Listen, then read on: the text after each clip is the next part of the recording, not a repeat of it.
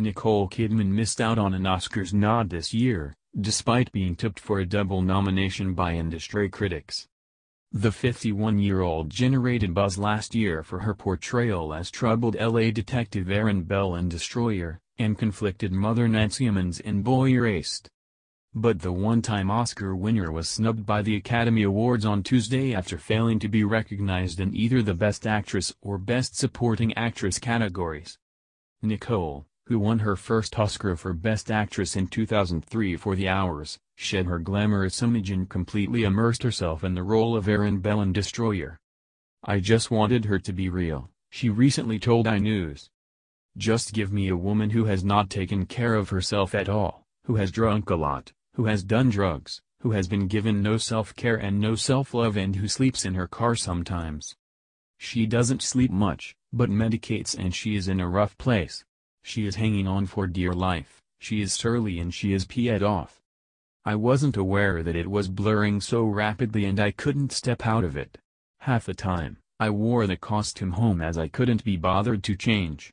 I really took on, I suppose, the depression and the pain and just the nihilistic approach that she had." Fellow Australians Margot Robbie, 28, and Toni Collette, 46, also missed out on nominations, despite powerful performances in Mary Queen of Scots and Hereditary respectively. However, Australian screenwriter Tony McNamara and production designer Fiona Crombie were recognized for their contributions to The Favourite, which is nominated in 10 categories.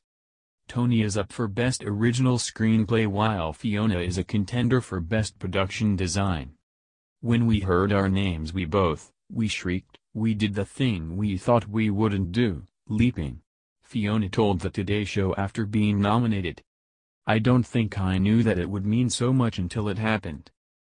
Stars up for Best Actress include Olivia Colman, The Favourite, Glenn Close, The Wife, Lady Gaga, A Star Is Born, Melissa McCarthy, Can You Ever Forgive Me? And Yalitza Aparicio, Roma. Contenders for Best Supporting Actress are Regina King, If Beale Street Could Talk, Amy Adams, Vice, Rachel Weisz, The Favourite, Emma Stone, The Favourite, and Marina de Tavira, Roma. Black Panther made history after becoming the first ever superhero film to be up for Best Picture. Meanwhile, Lady Gaga is the third actress to be nominated for A Star Is Born. Prior to her, Janet Gaynor and Judy Garland scored nods. Barbra Streisand was not nominated for her 1976 remake,